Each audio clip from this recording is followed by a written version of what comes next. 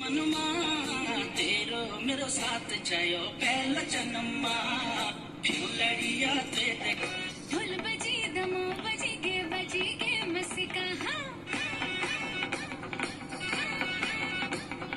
ढोल बजी सारी मेरी फुलारा बिबू डाला जाए सारी मेरी फुलारा बिबू रह गई मैं तेगा कदी रह गई मैं मेरी गाजिया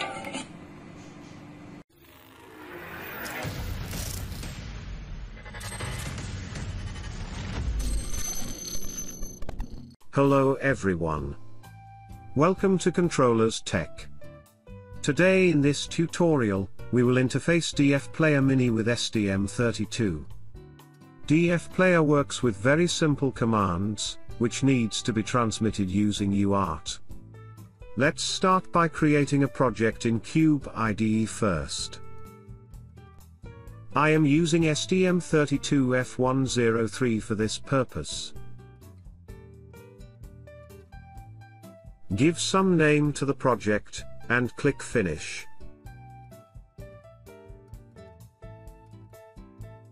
Here is our Cube MX.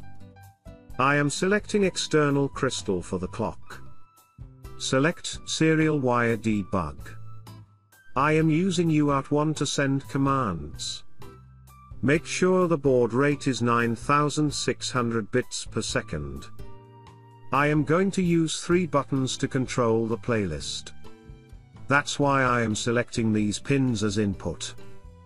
Let's go to the clock setup now. I have 8 MHz external crystal, and I want the controller to run at 72 MHz. Click Save to generate the project.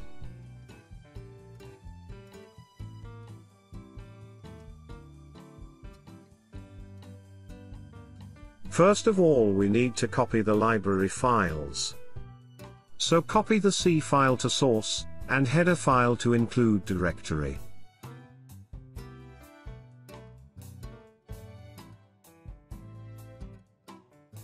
Click refresh, and you can see the files in the project. Let's take a look at the datasheet first. As you can see here, it supports FAT16, FAT32 formats for the SD card. There are 30 levels of volume, and other things are there too. You can read them.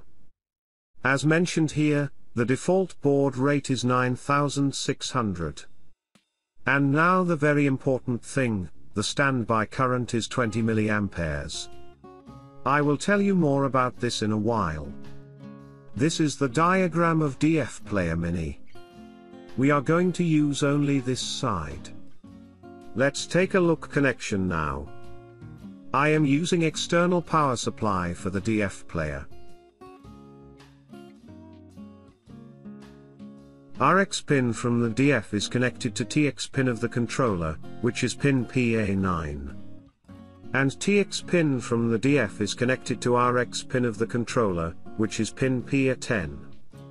Speaker 1 and speaker 2 pins are connected to the positive and negative of the speaker. These 3 buttons are connected to pin PA1, PA2, and PA3. This button is for previous selection, this one is for pause or play, and this is for next song selection.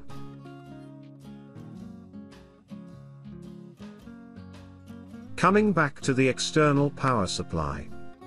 While testing, I found that DF player needs around 25 mA of current during the song is playing. F103 was not able to supply this much current, even with the USB connected. So, I switched to the external power supply. Even in the datasheet, it's mentioned that it takes 20 mA of idle current. Let's go back to our main file.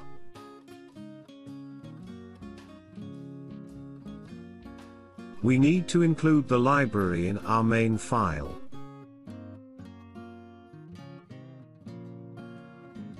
Let's see the dfplayer.c file now.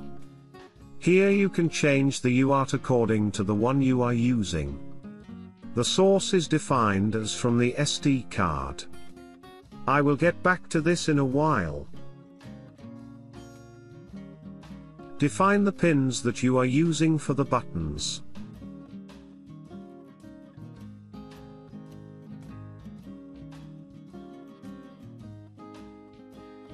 Let's see these defines now.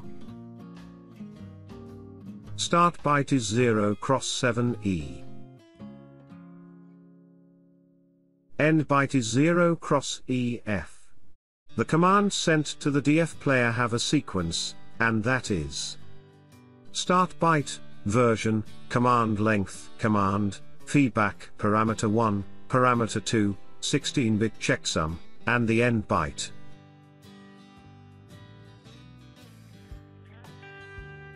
The command length is 6, as mentioned here, because it does not count the start, checksum, and the end bytes. We are not going to use feedback, so I have defined it 0 here. Send command function will send the command to the DF player. It first calculates the checksum.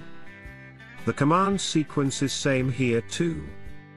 We have start byte, version, command length, command, feedback, parameter 1, parameter 2, checksum high byte, lower byte, and the end byte.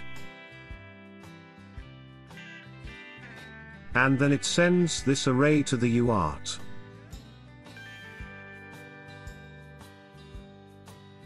dfinit is to initialize the player, and it takes volume as the parameter. Basically, we send 0x3F with the parameters.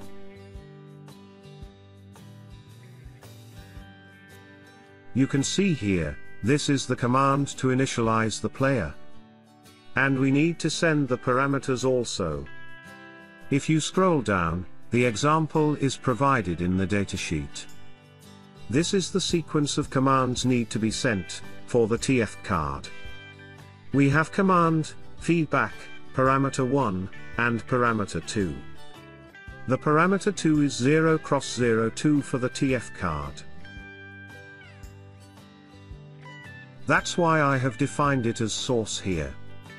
You can change it, and see the other parameters in the datasheet.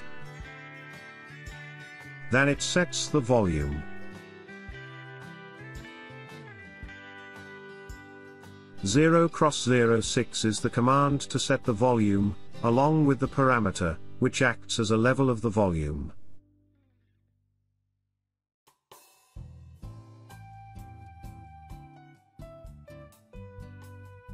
DF next function is to play the next song. This command does not need any parameter. This is command to play previous song. We have pause, and play also.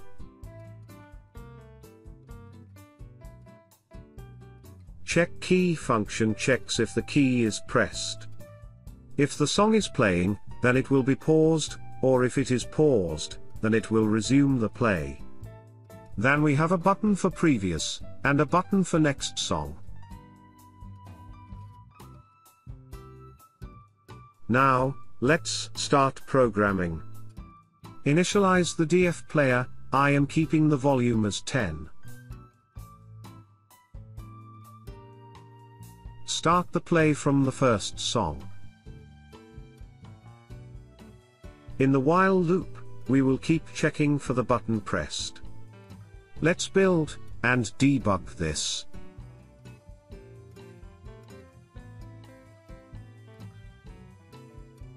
Before starting, I want to show you my SD card.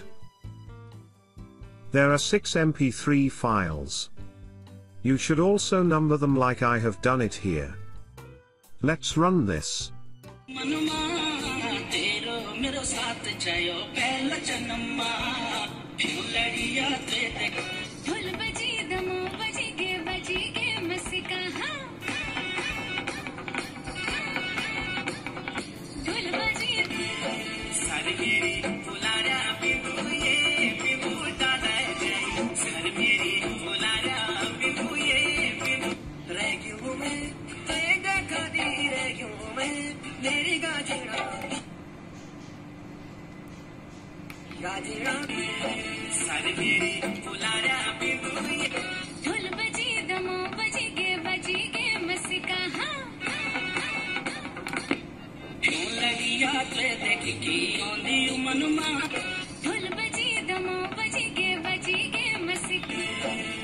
मेरी बुलाया रह क्यों मैं रहेगा कभी रह क्यों लग दो मेरे मुल्क सारो रे आहा सारो रे मैं मुझे डांडी काटो उठाना पानी रे. This is it, guys. I hope you understood how to program this DF Player Mini. You can download the code from the link in the description. Have a nice day.